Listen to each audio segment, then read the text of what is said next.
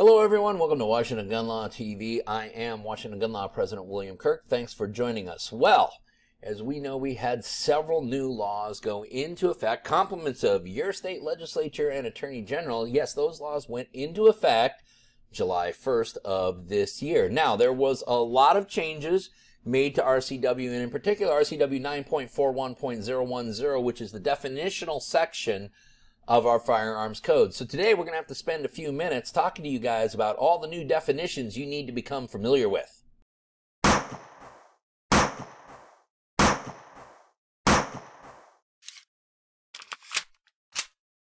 Okay, so the issue we're talking about today is House Bill 1705 and the effects that it has on you, the lawful and responsible gun owner. Predominantly today what we're talking about is some new added definitions and amended definitions in RCW 9.41.010. Now, for those of you who've been geeking out on this channel for a while, we know the importance of 9.41.010.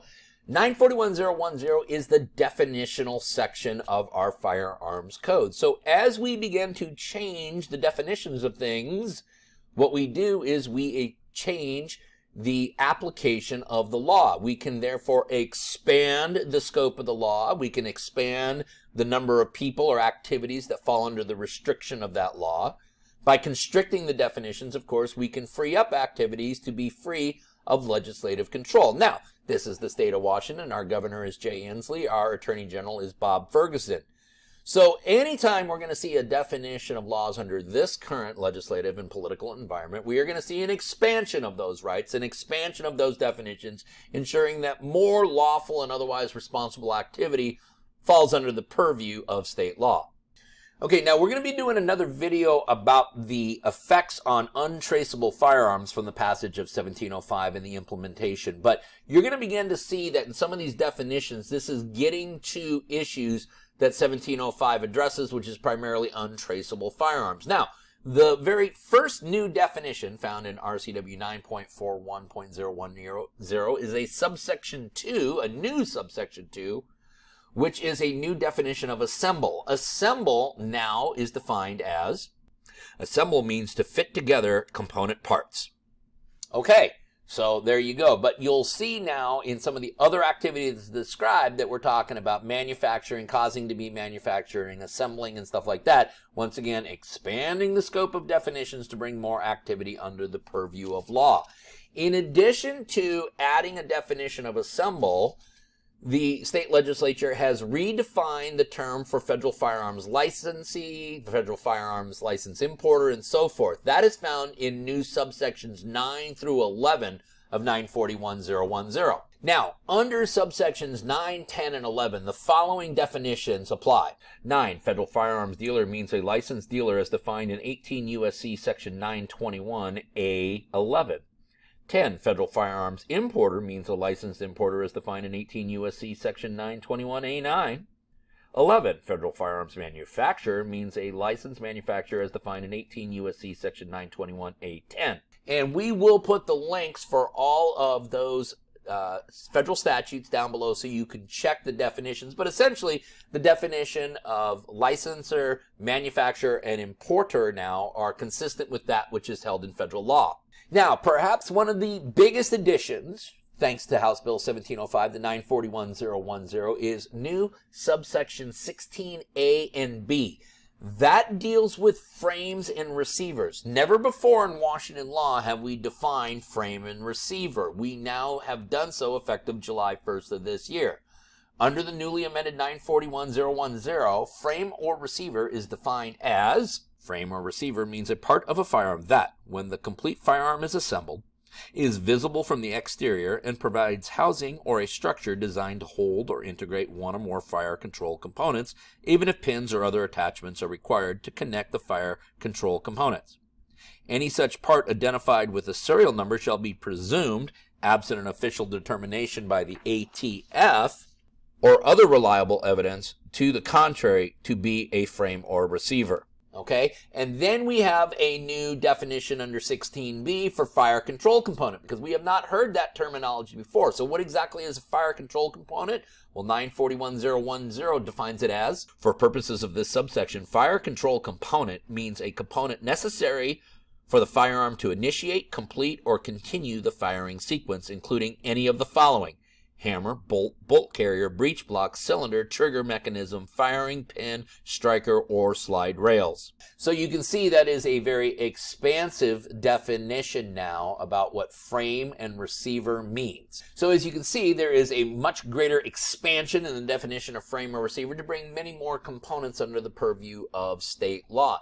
Now, in addition to defining frame and receiver, there is a new subsection, 39A, and then there's some subcomponents, which now defines unfinished frames or receivers. Under the newly amended 39A of 941.010, an unfinished frame or receiver is defined as: unfinished frame or receiver means a frame or receiver that is partially complete, disassembled, or inoperable that, 1, has reached the stage in manufacture where it may readily be completed, assembled, converted, or restored to a functional state, or 2, is marketed or sold to the public to become or be used as the frame or receiver of a functional firearm once finished or completed, including without limitation products marketed or sold to the public as an 80% frame or receiver or unfinished frame or receiver. And of course, they talk about a frame which readily may be completed. So what exactly does that mean? Do we go to the Webster's dictionary definition of readily? No, don't worry. Your legislature has come up with a definition. Readily now is defined as: readily means a process that is fairly or reasonably efficient, quick, and easy, but not necessarily the most efficient, speedy, or easy process. Factors relevant in making this determination, with no single one controlling, include the following: A, the time, how long it takes to finish the process. B, ease, i.e., how difficult is it to do so. C, expertise, i.e., what knowledge and skills are required. D, equipment, i.e., what tools are required. E, availability, i.e., whether additional parts are required and how easily they can be obtained. F, expense, i.e., how much does it cost. G, scope, i.e., the extent to which the subject of the process must be changed to finish it. And H, feasibility, whether the process would damage or destroy the subject of the process or cause it to malfunction.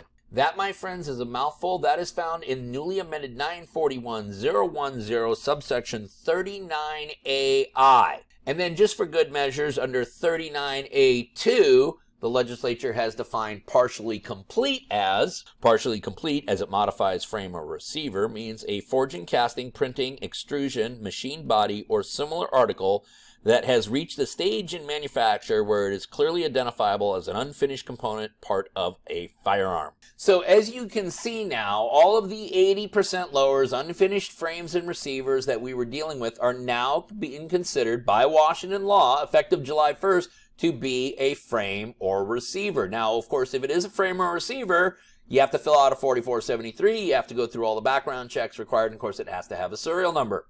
And in addition to all of this, the state legislature has expanded the scope of the definition of manufacture. Why? Because again, they want to bring more activities under the purview of state control. Manufacture, under the newly amended subsection 25 of 941.010, now reads as follows: manufacture means, with respect to a firearm, the fabrication, making, formation, production, or construction of a firearm by manual labor or by machinery. So yeah, simply pinning the upper to the lower, dropping the bolt carrier group and the charging handle in there, that is considered the manufacturing of a firearm. Now, there is one really important definition, and we're going to talk about this more in the other video we're doing about 1705, but this is really important. Because when we're talking about untraceable firearms, are we talking about every single completed firearm that does not have a serial number? No, we are not. You see, the definition of untraceable firearm was changed by 1705, but very important components of it were not. The definition of untraceable firearm is now found in the newly amended 941.010 subsection 41. Pay careful attention, because this is how untraceable firearms are defined by Washington law.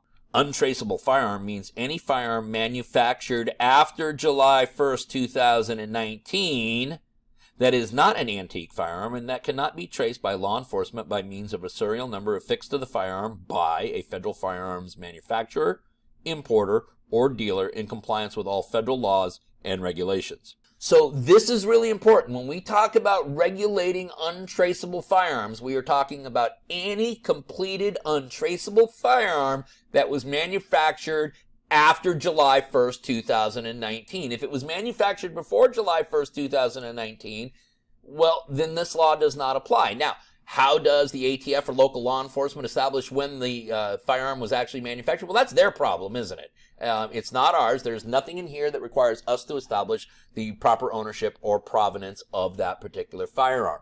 Listen, we're going to put a link down below to 941010 so you can check out all the new definitions for yourself. We will be doing another video on the effects of 1705 as it relates to actual untraceable firearms. In the meantime, if you have any questions about these definitions or anything else related to your Second Amendment rights, remember, you can always contact us at WashingtonGunLaw.com, or you can call us directly at 425-765-0487. Now, let's remember, part of being the lawful and responsible gun owner, like we talk about all the time here at Washington Gun Law, is to know what the law is in every situation, how it applies to you in any instance that you may find yourself. Until next time, thanks for watching, and stay safe.